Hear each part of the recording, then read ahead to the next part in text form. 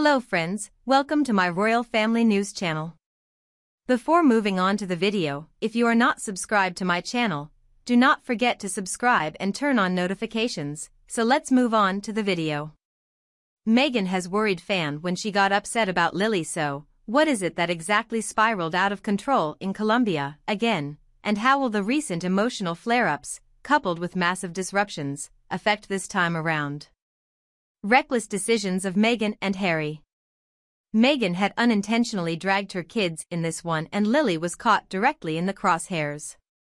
We talk of Lily as if she is here, but only God knows really. Number 77. Phew, Meghan Markle really isn't quick to anger, is she? This is true for all employees who leave Montecito. But altogether, when it came to this occasion on their recent global tour in Colombia, the number of revelations outnumbered its count. Well, it is funny because Meghan obviously wants this her way.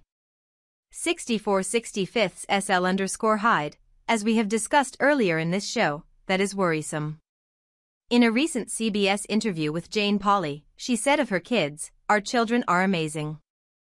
And all people desire to do is fucking believe her. It's all about protecting them from dangers out there, but nobody seemed to notice." Of course, this has given rise to an endless number of theories. So one can ask, where are these children and has anyone seen one of them? I have not actually heard any of this mentioned by anyone, or a good friend for that matter. Meghan has been hiding this crisis like a plot. And this happened in Colombia. Are you not tired of Meghan using the kids as pawn in her game? Comment one number if you are bored of it, and a second number is fine with this. So you know something went down in Colombia. Meghan clutched the mic head again, as in a vice. And she started telling her now famous story.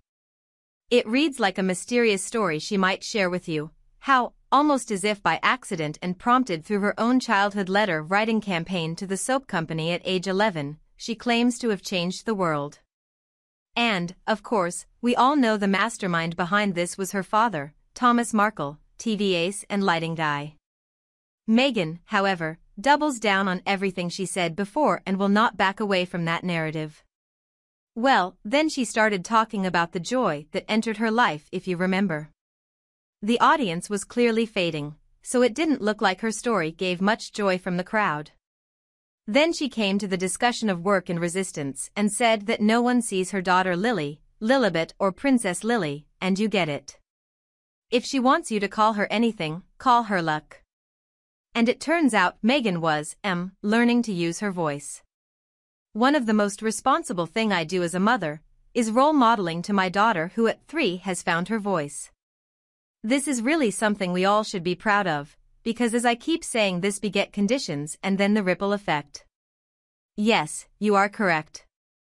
A 3-year-old asserting their independence by screaming, "There is your problem, guys." Meghan, meanwhile, says she has found her voice. Even if that is the case, she could be giving remarks as early as in a second. Who knows? She'll also be singing into a microphone by the time she's like 5 if she is anything like her mama, right? Already you are starting to think a little, but the real complication occurs under the hood. Remember that big screen she was standing in front of when you first tuned into the stage? Politely, someone suggested that maybe she could post a lovely photo of her hugging Lily to emphasize the fact that they are both mothers. But no, oh, dear Lord, that was never going to happen. The news shocked Franny Marquez, who had assumed the children would be involved, as she said, and shown here on a cell phone video. Promises were made. They nearly went into meltdown, so Franny could not quite believe what was happening. By that point, they were allowed not even the use of a single photo. Prince Harry, it was said by insiders who were familiar with the Sussexes' plans, has been keen on doing so, but as always he got no foreign answer. And why? It does not get any more ironic than that, the wonderful and empowering story of your daughter finding her voice and becoming an amazing woman who you refuse to show. Naturally, this has only fanned the flames of speculation and intrigue about why they keep their 2 kids so cloaked in mystery. Meghan's latest cry was all about Lily, yet aced it as she used public speaking skills for her campaign to finally push out some positive press. Meghan never comes face to face with her own arrogance and ridiculousness still, which is why I cannot really bring myself to fully love the character. Such a pity that she is blind to how her father handed her everything, only for him to be repaid with ingratitude. Her claim to the children absent a biological connection is suspect, as we continue to debate whether they should even be in line for succession. For the past decade, I have banged on ad nauseum about how royal bloodlines should be traced by who Stone Age men mated with in pairs of two and where Wakesh happened. If Meghan was given a partial hysterectomy, as the reports say, then King Charles should have started with this clarification, rather than letting it become worse. This is not a matter of they can be seen, therefore we get to say what happens next, their privacy still counts. Children or no children, life goes on. And if Meghan had children, I guarantee you they would be similarly exploited for profit, as a continuation of the royal comparisons. This put an end to the provocation of Catherine, Princess of Wales. The naming of their daughter Lilibet was not only wrong, but disrespectful. Otherwise is just downright comical. The public hasn't been presented with a child to see and she's spouted nonsense for 3 years finding her voice. This is not respectful of the child's privacy, or alternate milestones. Lily has a voice because she is being raised by a couple who are comfortably off enough to afford affluent service workers and neither her night nor morning sleep are interrupted. No parent would ever say this unless they were drawing on tragicomic levels of privilege, the life jackpot equivalent of Monty Python's For Yorkshiremen sketch rewritten with buggy Primrose yoga mat routines. This gives her a sense of accomplishment that she inspired the ripple. How absurd. Apparently, in true narcissist style, Meghan Markle does not want to share the limelight, certainly not with her own child. It makes you wonder, with so many worried about these potential children, why no welfare check has been done. It's strange to teach a daughter that she must be extraordinarily different and fight for her voice when all other children in their country are already entitled to it. It's sad to hear their son is being told he has to stay silent and let his sister take the spotlight. Shouldn't children be treated equally? I thought most people stopped imposing segregated gender roles on children decades ago.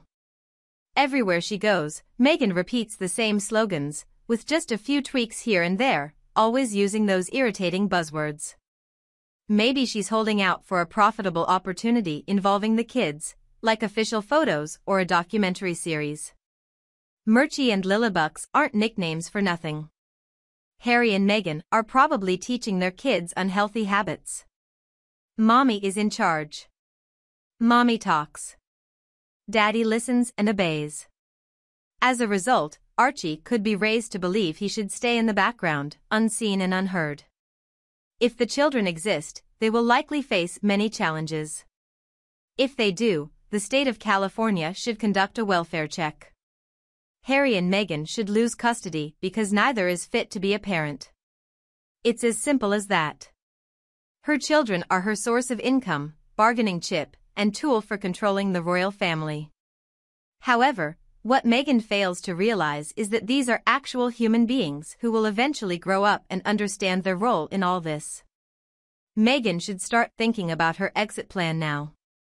Best of luck to her. Haha. Just like Archie, Lily must be hidden. A DNA test would reveal the truth.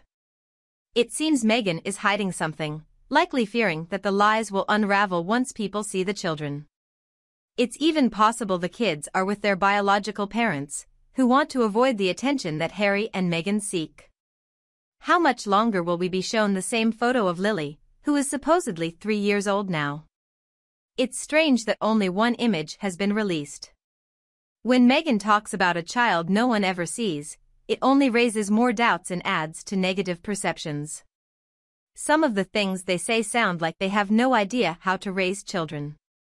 Notice how Meghan emphasizes the word mother when talking about her parenting, it doesn't go unnoticed. Many are skeptical of Meghan's claim of having children. In the background, some of the flowers look like begonias. Perhaps the lack of photos is meant to maintain the mystery and attract more media attention. Pity the poor children. Meghan has even admitted that parenting at this age is a struggle for her. If she is their role model, they may never learn proper manners or how to respect personal boundaries. Instead, they might learn to push people away. That's it for our video, my friends. I hope you have liked it. Please let me know your thoughts in the comments, and like the video. If you haven't done so yet, if you want to be first to be informed about my content, please subscribe to the channel and make sure you turn on notifications. Thank you for spending this time with me. Take care of yourself and stay healthy. I'll see you in the next one.